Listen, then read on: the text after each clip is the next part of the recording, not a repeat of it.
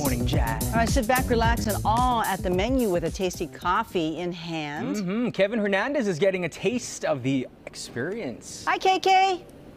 Nice to see you. It's not only a taste, you too. It's not only a taste, it's a smell in here. I wish you could smell it in here because the fresh breads that they make in-house are incredible right here. So again, those are all made in-house, but the Rose Cafe and Bagel. So last week they celebrated 1 year in business. And so this is a great spot over here. I mean, check out the display over here. So we're gonna bring Bonnie over here. Bonnie, along with her husband, Brian, are the owners. Okay, Bonnie.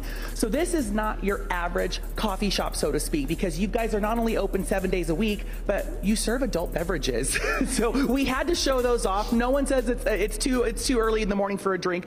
Talk about some of the specialty drinks. So obviously we have the beer, we have the wine selection, the mimosas. What are these flavored, colorful drinks right here? Okay, so the one that you see over here is one of our specialty tea. It's the lavender lemonade. So it has a very settled taste of the lavender. We had a lot of compliments. As a matter of fact, that's our most popular tea beverage that we have. On the very other corner, we have the strawberry madras that it has the very good flavor of the strawberry, cranberry, and it has a high level of alcohol. Oh, who doesn't love that, right? And I love this here because if you see on the menu up here, they have the adult slushy. Where's the adult slushy? Oh, there it is right there. The adult slushy. So I love that right there. And I love that. You know what?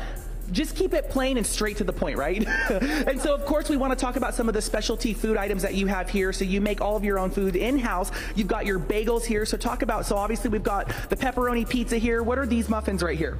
So everything is just like you mentioned. They're all baked fresh in the house. So those are, from here we have the streusel, cinnamon streusel. We have the blueberry muffin, and we have the banana nut. We all make them in the house. They're all fresh baked every day by our lovely lady over there, Miss Floor. Yes. So they're all like made in the house. We also have the fresh baked bagels that we offer sandwiches, variety of sandwiches. We have all day breakfast sandwiches. We offer the cold hot sandwiches for lunch.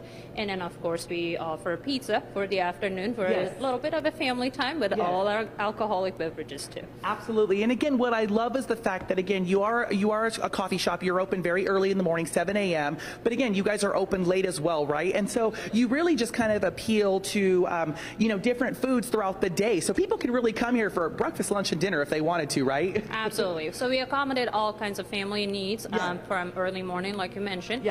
We offer all kinds of the coffee in the morning with the simple bagel or just the complicated, like the cappuccino that we have over there.